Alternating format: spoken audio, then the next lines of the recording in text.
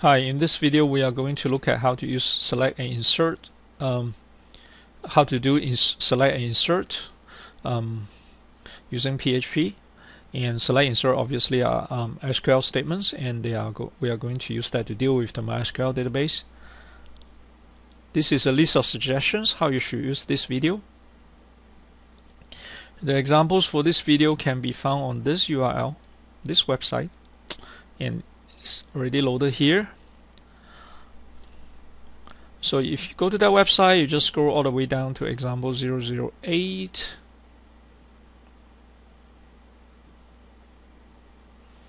And we are going to do select and insert here.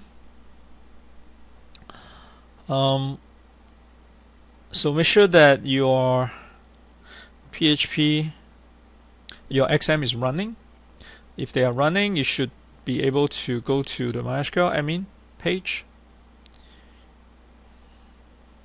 If you have logged out last round, you should see the login screen. If you have not logged out, I can show you how to log out. You can just go in again. This is a super user, Harry, and the password is elbow monkey.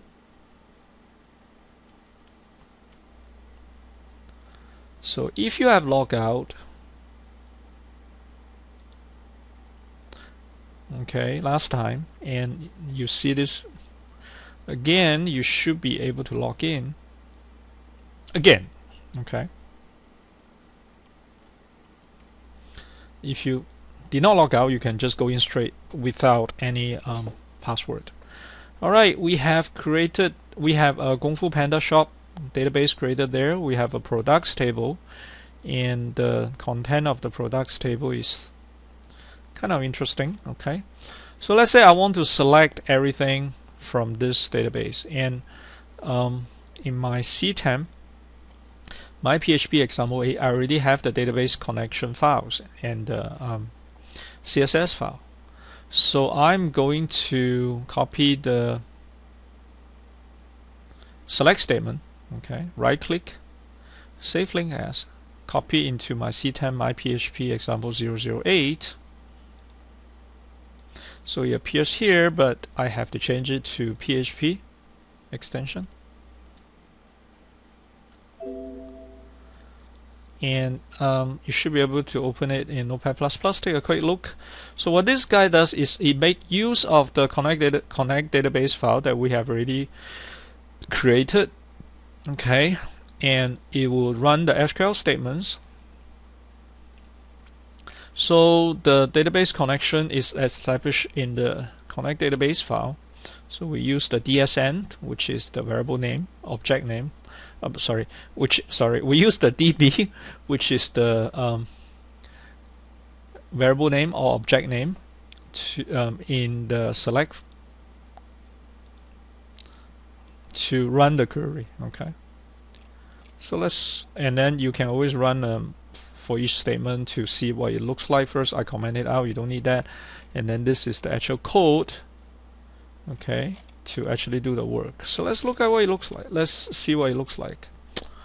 Alrighty. So we all know that this is the URL. So I'm just going to open a new tab and run. And you should be able to go to example 008 and click on the select. You will see the data from the database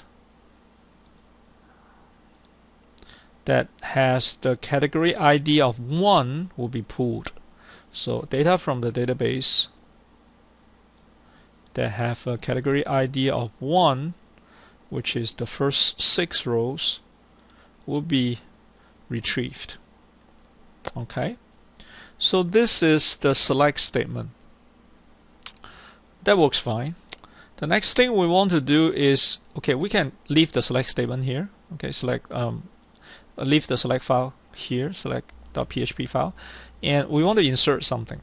Alright, and to do that we need to use the insert. Okay, so I save this file as a text file, and then I'm going to rename it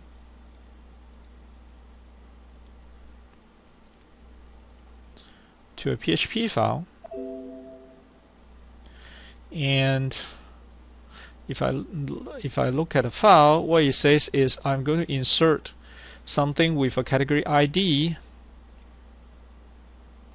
of 1 into the table, and this is a SQL statement, and is going to be called, the code is log chain, and the name is log chain figure 11 inches, and the price is 15.5. Let's see what it does. Okay, and it should show me say it's successful. So let's see that. So I'm going to go to my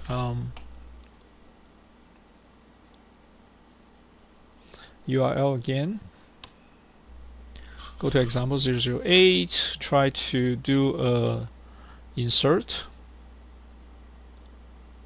So it works, one row inserted, and because I believe the product code is unique, so you can only do this once. Okay, I coded in that you can only insert once because the code is unique in the database. So database will restrict the success of this statement. So let's look at what it looks like here. So if you do a browse again, you will realize there's a new row being created with the product ID 12, and it's log chain, and log chain figure 11 inches, $15.5. And the select statement, if you reload it, you should be able to see that as well. So that's log chain.